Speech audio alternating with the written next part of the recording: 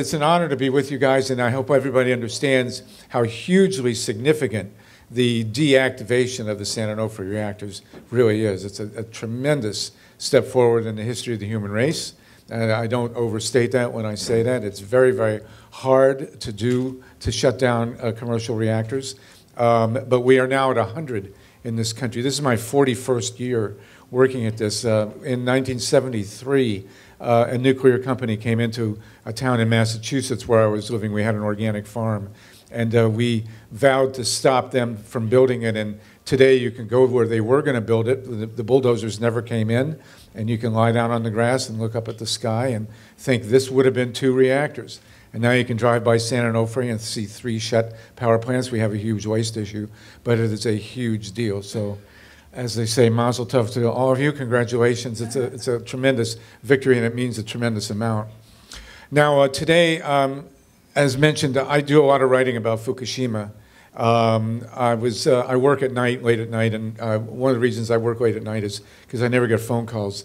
And I go till about 3 in the morning usually, and at 2 in the morning on March 11th, 3 years ago, I got a call. And the guy asked me, my friend David asked me to turn on CNN, and there it was. And, you know, our lives have been not the same ever since. And I think most of us understand the gravity of the situation, but I want to say a couple of things. First of all, to all those out there who say that no one will be harmed by Fukushima, it is the biggest lie ever told. I went into central Pennsylvania. It was nice to see Eric up there in the year after the accident at 3 Mile Island, and I interviewed dozens of people. It was the worst time I ever spent in my life. Cancer, leukemia, birth defects, stillbirths, malformations, open sores, loss of hair, metallic taste in the mouth, animals that couldn't breed. It was like being in a science fiction film, a very bad science fiction film. And yet the industry still persists in saying that no one was killed at 3 Mile Island. It's a horrible lie. They say not enough radiation escaped from 3 Mile Island to harm anybody. They don't know how much radiation escaped. They will never know how much radiation escaped. All the monitors went off scale during 3 Mile Island. They had a thermoluminescent dosimeters which measure radiation where it goes, and there was one that went off scale exactly where it was expected in the northwest quadrant where the wind was blowing, and the industry said it was a defective monitor and it didn't mean anything. That's what the industry does. If you push a button and they have a major disaster, the instant response is always the same. Not enough radiation escaped to harm anybody. That's what they said about Chernobyl. That's what they're saying about Fukushima. And that's what they'll say about the next accident and the accident after that. And WIP as well, yes. And let me give you a quick history here, starting with Hiroshima and Nagasaki.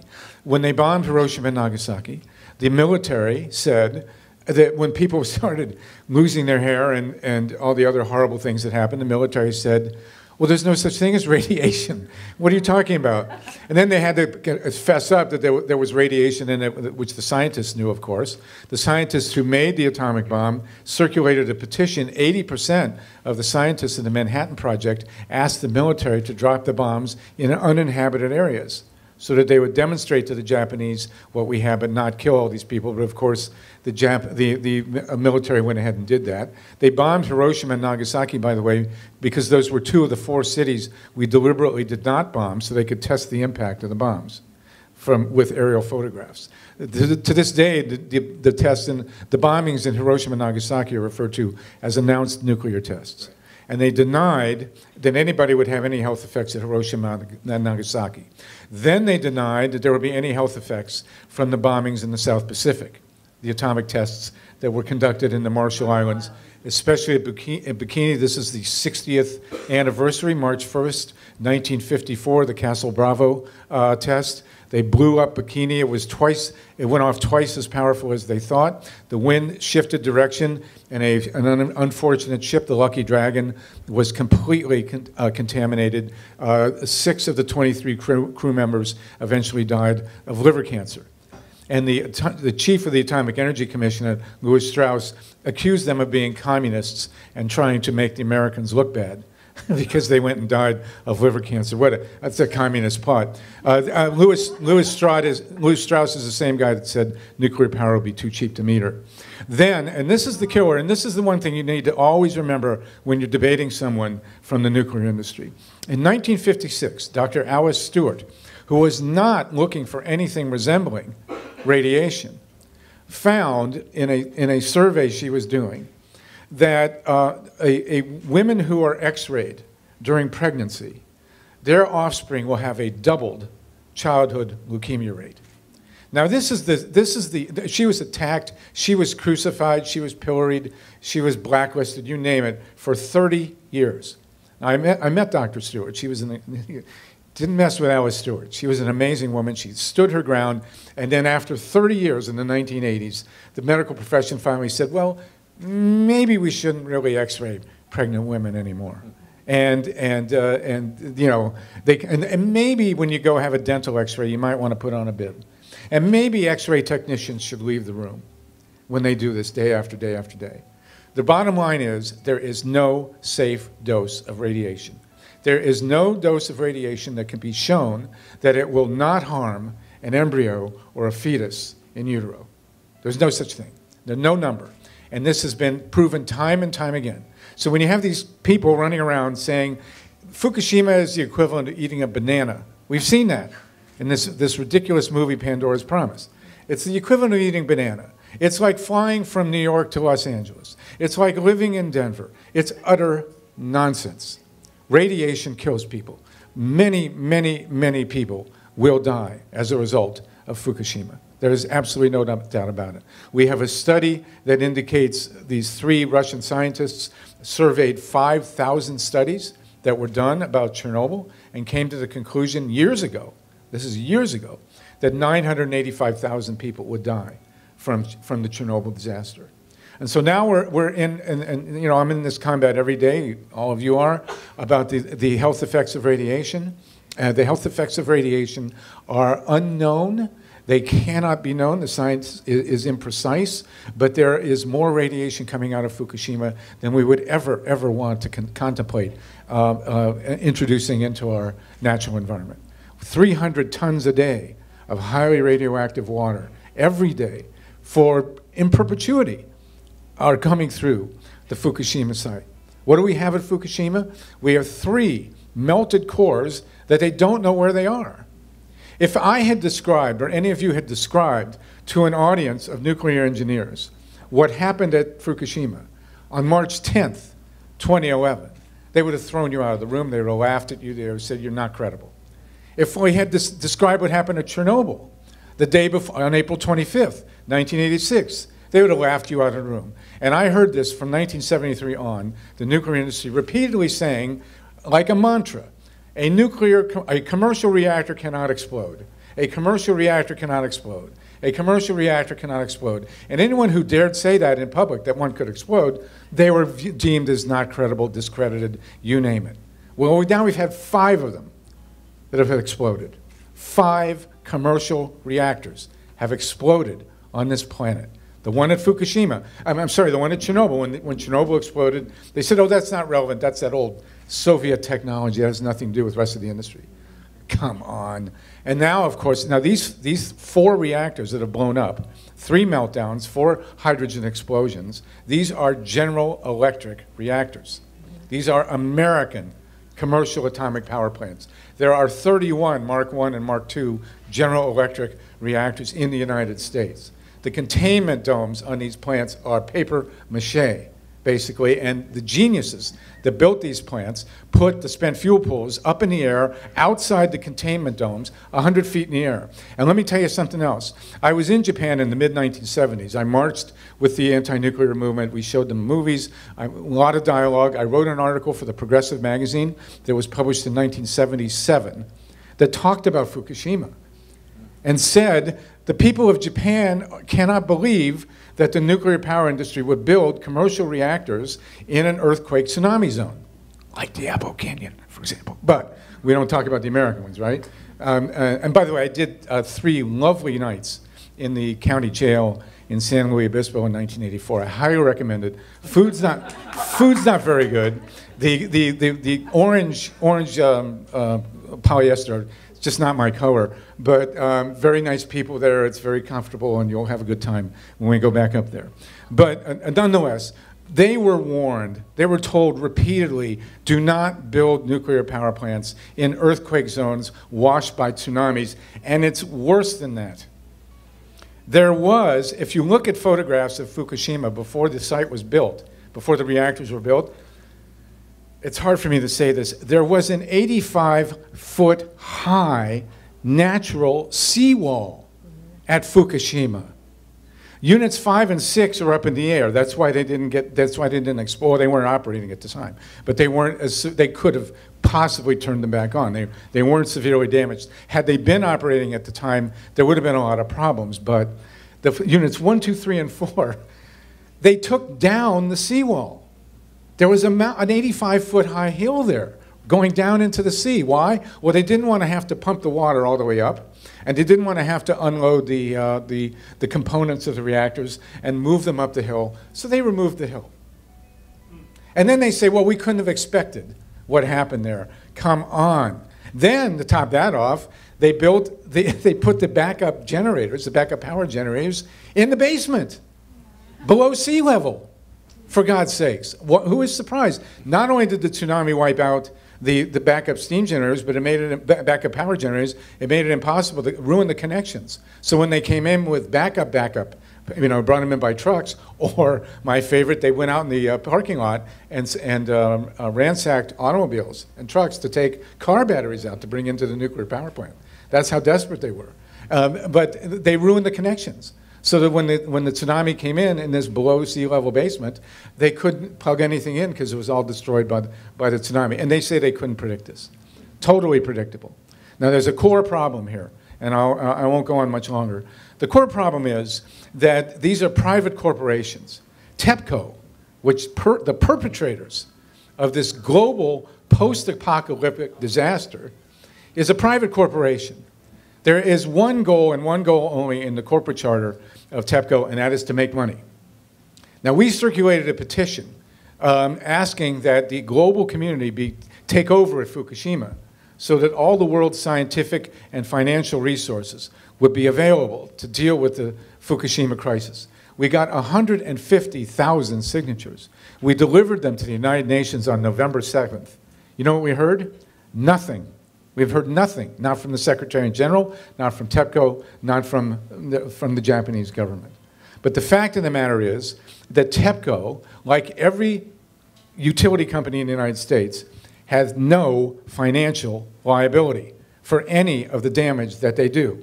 It is not in the interest of PG&E or any other corporation that owns a nuclear power plant to protect the public safety because there's no money in it.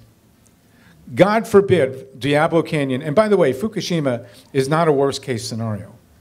It is way short of a worst-case scenario. A worst-case scenario is that 9.0 Richter scale earthquake that was 100 miles offshore was 1 mile offshore, or right under Fukushima, or right under Diablo Canyon, or right under Indian Point, for God's sakes, 35 miles north of New York City. Then what you get is rubble. A pile of radioactive rubble with multiple meltdowns, hydrogen explosions, possibly fission explosions. And by the way, we're not 100% sure that there wasn't a fission explosion in Unit 3 at Fukushima. It's quite possible. If you look at the cloud, it may have happened at Chernobyl too. So not only can reactors explode, but they may actually fission and have that problem as well. But nonetheless, TEPCO is not in any way, shape, or form incentivized to protect the public safety. No one from TEPCO has been prosecuted for this, as no one was at 3 Mile Island. Chernobyl may be a little different. But, and in every case, by the way, not only was the public misinformed at 3 Mile Island, at Chernobyl, and at TEPCO, at Fukushima, the governments were misinformed. The President of the United States was lied to by the operators at 3 Mile Island. Gorbachev was lied to by the operators of Chernobyl, and certainly Nato Khan was lied to by TEPCO repeatedly throughout this disaster. So the bottom line for these guys is this at TEPCO. The cleanup of Fukushima, such as it is a profit center. They are making money playing at cleaning up the site there. Some of the most powerful footage in this film was dealing with the workers there. They didn't really talk about organized crime, but Reuters ran 2 very powerful articles documenting that the workforce at Fukushima, as was at many of the commercial reactor sites in the United States when these plants were being built, is dominated by organized crime.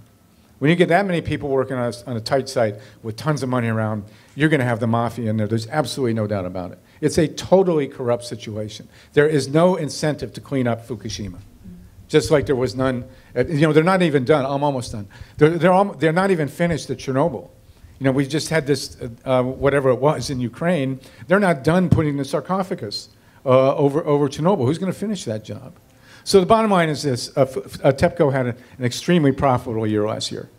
After all they did to the planet, TEPCO made over $8 billion last year in profits. So what we have to do is do what was done here at San Onofre and do it damn quick. We shut 4 reactors last year, 4 commercial reactors. We went down from 104 to 100. Exelon says they may shut 5 more. But we are all, this year, but we're all living in absolute terror from any one of these commercial reactors. And the good news is, and I'll finish with this, we are in the midst of a technological revolution, unprecedented in human history. Photovoltaic cells will be the biggest industry in the history of the world. Every building, every home, every office, every vehicle, every machine, every handheld device will have photovoltaic cells to convert sunlight to electricity, every one of them. Windmills, biofuels, ocean thermal, geothermal, all these technologies have exploded. Just watch any documentary film with Amory Lovins in it, and you'll understand what's happening here. What's standing in the way of our survival on this planet and of our prosperity as a species is nuclear power. You guys have shown that, you men and women have shown that nuclear power plants, however big and however well funded, with however big a utility behind them, can be shut down. And now we have to duplicate that all over the world. So thank you very much for having me here tonight. And if you have questions.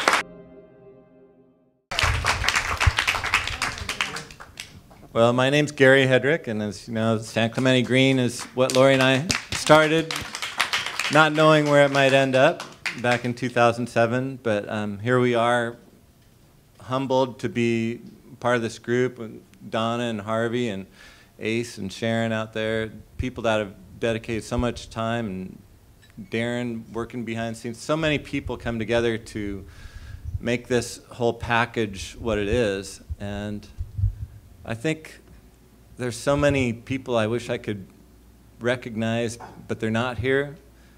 And first of all, the one that comes to my mind and heart is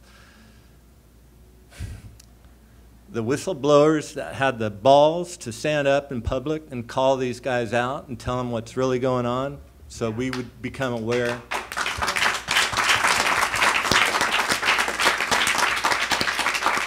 I know they got my attention, and it's never been anything I regretted looking back on it. I'm so glad to be part of this movement.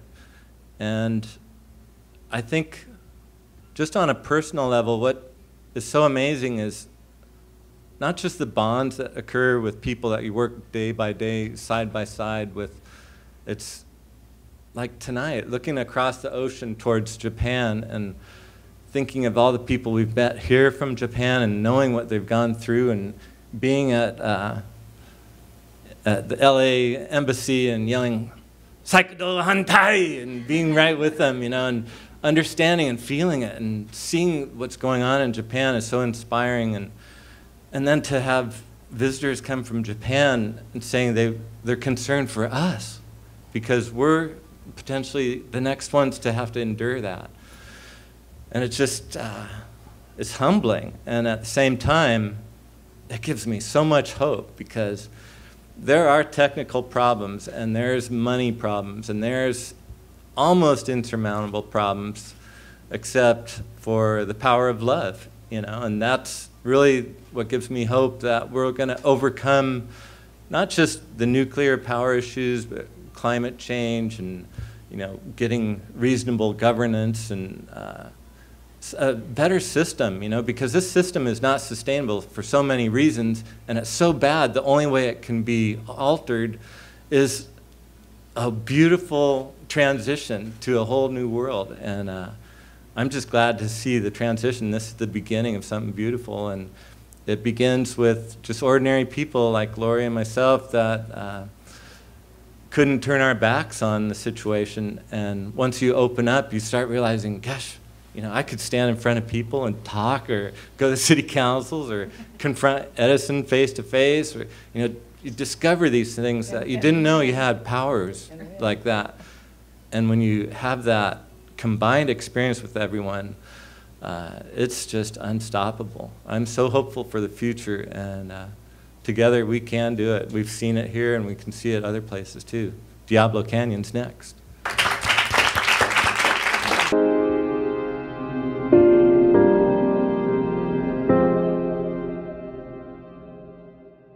Oh yeah, go on, click the subscribe button. We need to get subscribed and get this unity stronger and beat YouTube at their own game. Okay, that's what this is about. Like I say, go to the remix button, hit the remix button. That way you'll have this video and keep up with this. Otherwise, YouTube's just going to control us, guys, and it's really bad.